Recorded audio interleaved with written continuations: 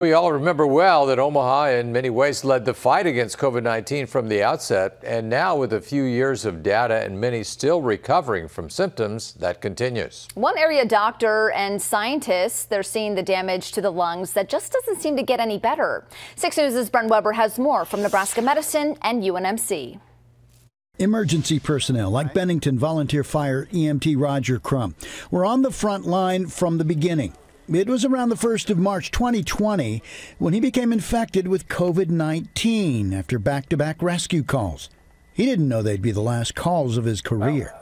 I spent 5 weeks in the hospital, almost 3 weeks in intensive care. My wife dropped me off at the front door of the ER because she was positive. I didn't see her for 30 days.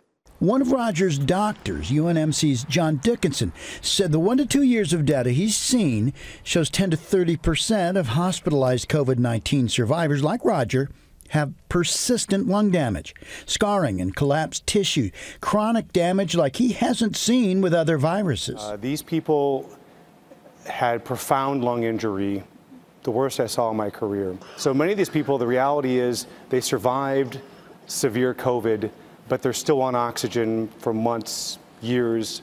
The recovery is very slow. What's different about COVID-19 is just the scale, the millions and millions of people that had COVID-19, and then the hundreds of thousands that are ICU survivors. And these are the population that we're watching very carefully to make sure that they do recover, or if they don't, what can we offer them in the way of treatment? In Roger's case, pulmonary rehab is teaching him his limits. An EMT since 1972, a paramedic since 1981, the future now looks completely different than what he and his wife imagined. I'm lucky. I know people that are truly incapacitated. I am restrained, of course. I am limited in certain things. The biggest thing that kills me is stairs, by far, which is why I can't do rescue calls anymore. I can't carry equipment up a flight of stairs. Puttering around, playing with the grandkids, I'm okay. Dickinson said what they learned from the COVID clinics at UNMC has been folded into a larger research program, Recover. The bottom line, we and they still have much to learn about the long-term effects of severe COVID.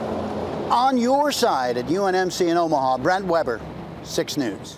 And Brent will include links in his story on our website about the Recover program and other research for those with persistent lung damage due to COVID.